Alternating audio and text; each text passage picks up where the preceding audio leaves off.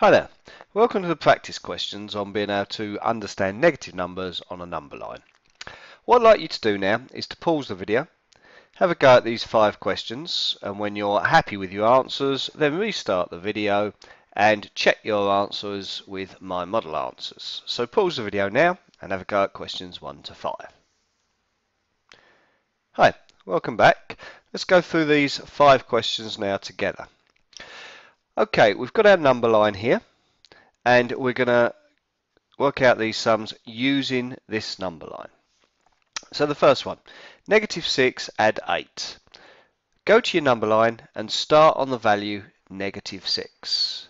And all you need to do now is add 8 to it. Whenever you add in, we go up the number line. So from the -6, we go 1, 2, 3, 4, 5, 6, 7, 8.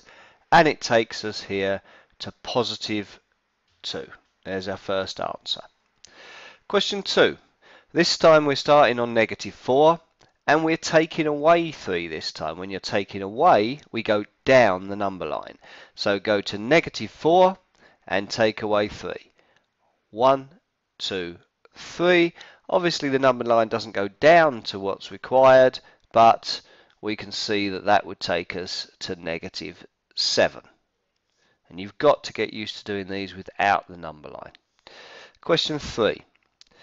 This time we've got 4, take away -3. Whenever we have 2 negatives next to each other, that's basically the same as saying it's a positive. 2 negatives next to each other make a positive. So 4 add 3, well 4 add 3, you're going up the number line by 3. That's going to take you this time to +7.